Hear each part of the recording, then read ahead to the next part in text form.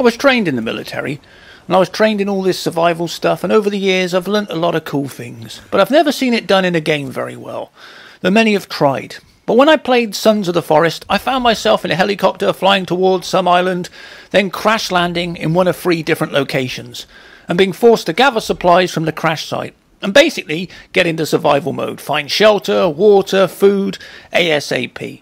And this game lets you do all that. I mean, I was soon finding firewood, building a waterproof shelter, and twatting seagulls with an axe for food.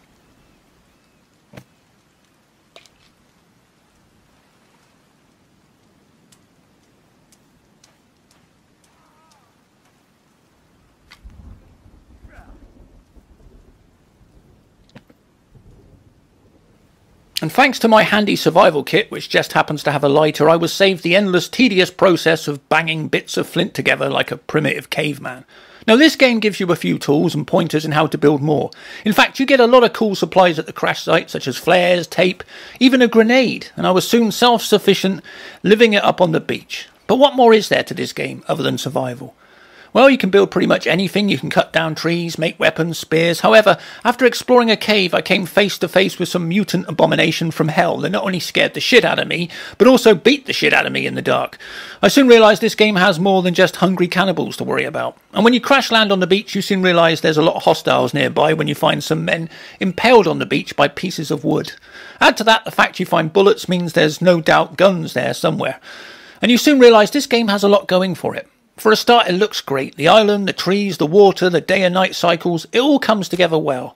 This game was a bit like Subnautica. It was released as just a playable work in progress that became a full game as time went by with updates. And I came to it late. But as someone who loves survival games, I found this a great surprise. Sure, it's still a bit rough around the edges at times with updates. You'll probably get a better game. But I like playing games like Stranded Deep, which I wanted to like but found the bugs annoying. This game is much better than that and has much more beneath the surface.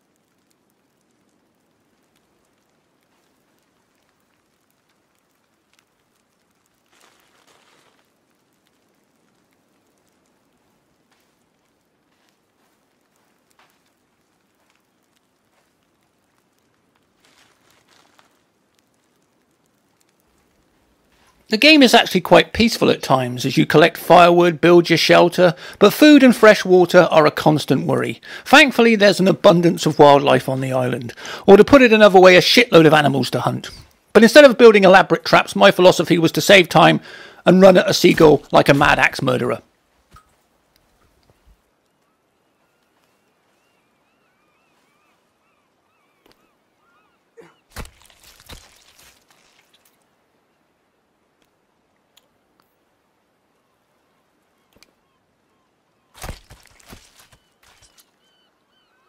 I actually found killing seagulls with an axe quite satisfying, and you can cut the meat off them and cook it on the fire. I guess you could eat it raw, but that would probably make you sick.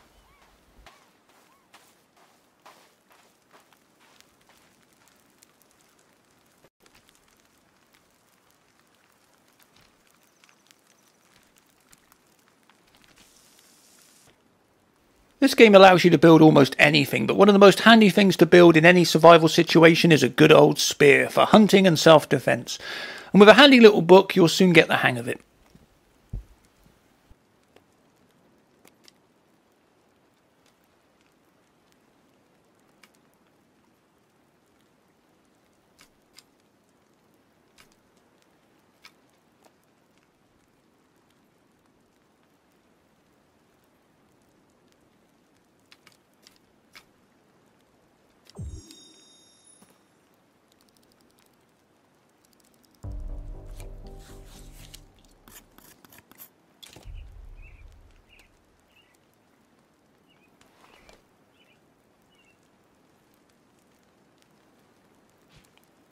Now, this game has a multiplayer option, but the NPC that you start with is an absolute idiot. I mean, not only can he not build a fire, but he sets himself on fire. I don't even know how he managed to do it.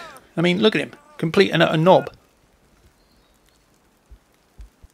It's like I leave him alone for like 5 minutes and he manages to set himself on fire. I mean, who does that? Not only that, but the guy is deaf. He's been injured in the accident, so he can't hear anything you say. So you've got to just write everything down for him and just stick it to him so he understands what to do. And half the time, I just want him to fuck off. Or at least just stop setting himself on fire every 2 minutes.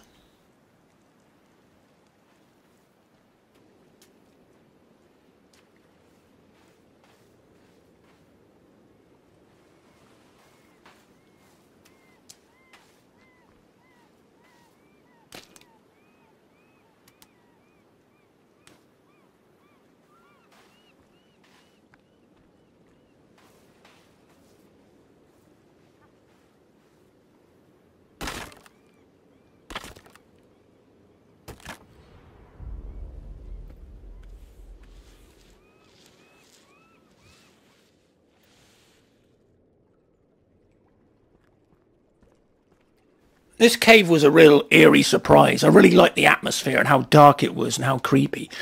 And I don't want to spoil too much of the game, but I carried on looking for this cave and it's absolutely massive. And I ended up finding something that basically killed me, and it was absolutely surprising and horrifying.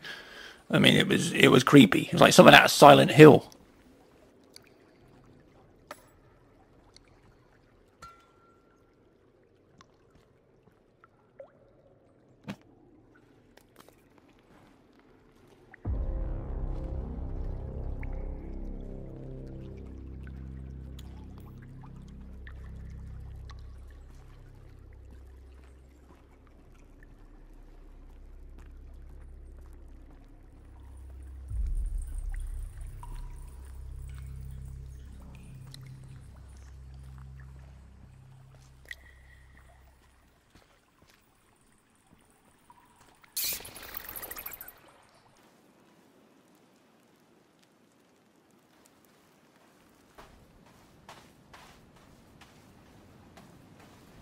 This game is all about crafting, and it really is a learning process.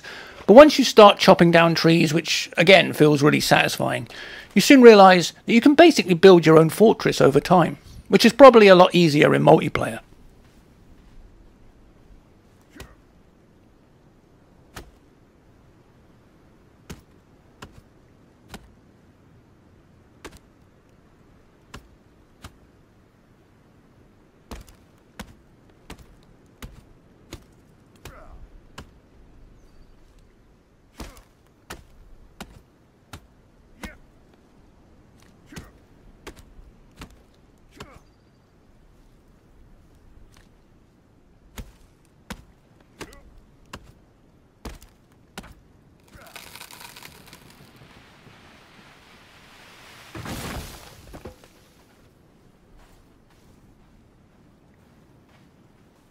This game looks great, the details are nice, and as well as the whole survival thing and crafting, there's much more.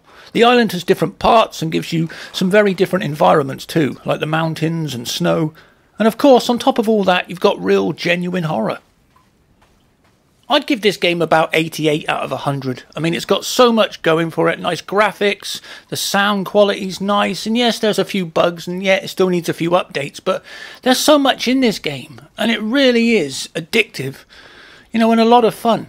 And I just love exploring. You know, it's a great place to have an adventure.